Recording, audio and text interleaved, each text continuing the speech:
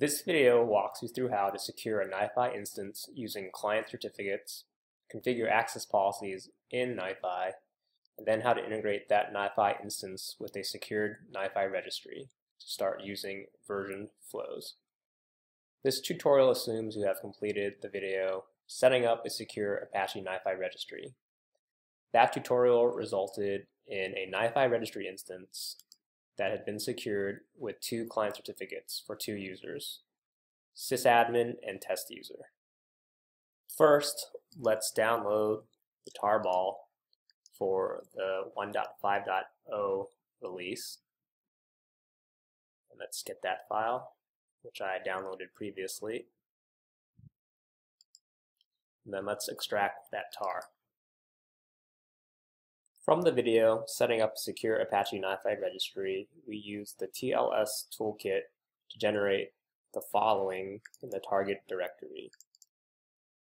And within the localhost directory, we have these 3 files. Let's copy these 3 files, keystore, NiFi.properties, and truststore, to the conf directory of your NiFi installation.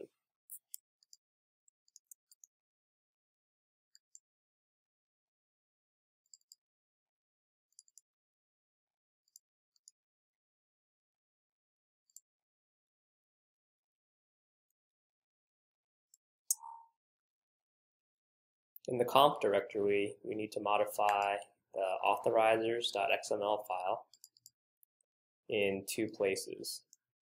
In the user group provider section, we need to add sysadmin as the initial user identity. We also need to add it to the access policy provider section, and again, add sysadmin. Save that. Now in a terminal window, we can go to the NiFi directory,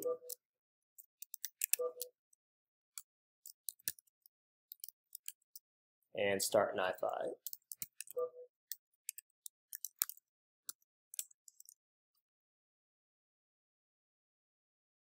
Now we can go to our web browser and navigate to the NiFi URL. This is on port 9443 to access the NiFi UI. And you should have, in the setting up the NiFi registry instance video, you should have already added your sysadmin and test user certs to your browser. If not, you would have been prompted for that. Next, we need to set up the access policies for sysadmin. Now, as you can see, the sysadmin, as the initial admin user, can view the NiFi UI, but currently it has no permissions to make any changes. So to correct this, let's go to the access policies button in the operate palette, and let's add sysadmin to this policy to view the component, which is the root process group.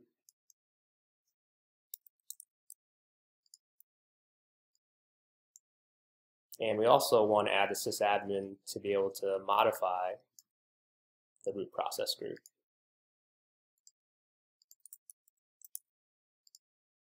Adding sysadmin to both of those policies, and now you can see that most of the buttons are now initiated on the canvas. Next, we need to set up test user in NiFi.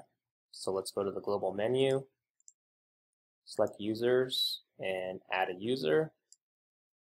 Add the DN for test user, and test user is added. So we also want test user to be able to access the NiFi UI. So we go to policies under the global menu and add test user to the view the user interface policy.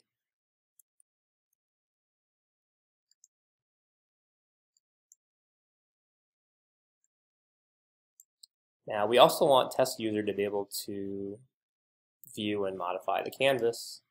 So again, going back to the access policies for the root process group.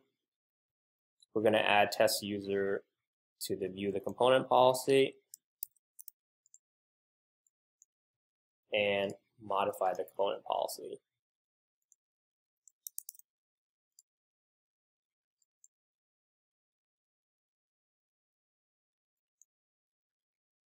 So let's open a different browser, say Safari, and let's navigate to that UI for NiFi.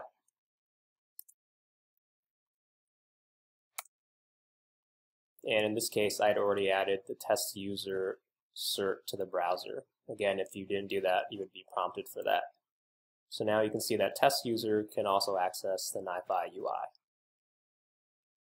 We're done with the user setup in NiFi, but now we need to go back to the browser where we're logged in as sysadmin, and we need to connect this NiFi instance to the NiFi registry.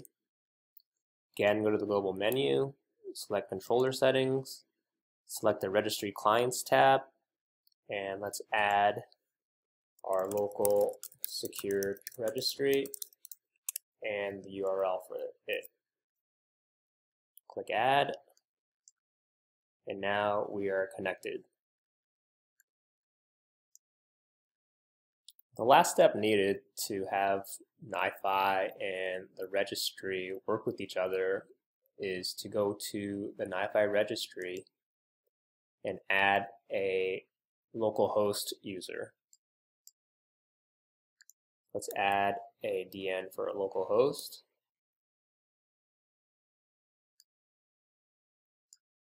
And then we need to configure the localhost settings. Specifically, we need to add read privileges to all buckets. And this is needed because NiFi itself checks the status of all the flows in NiFi to determine if they are in sync with the registry. For example, you would need to know that if you're checking whether a new version of a flow is available for upgrade. We also need to add can proxy user request privileges. These are needed because when version flow actions occur, NiFi proxies the end user over to the registry. So for example, when saving a version to the registry, it will be done as the actual user who performed this action in NiFi. So we are now ready to start using NiFi and NiFi registry together.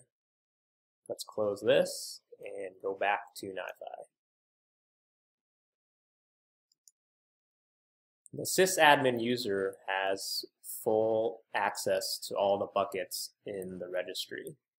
So if we now add a process group, just call that PGSA.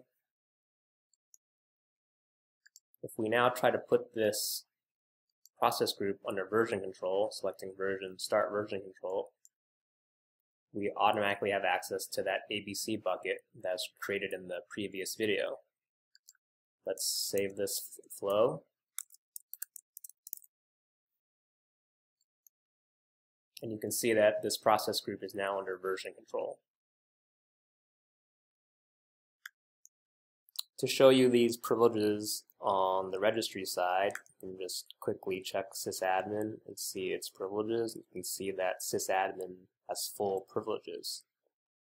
Whereas if we go to the test user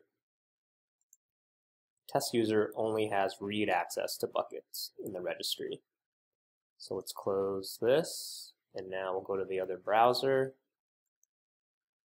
and we're here as test user in Safari, and let's try to add our process group here to version control. So now this is a process group of a test user.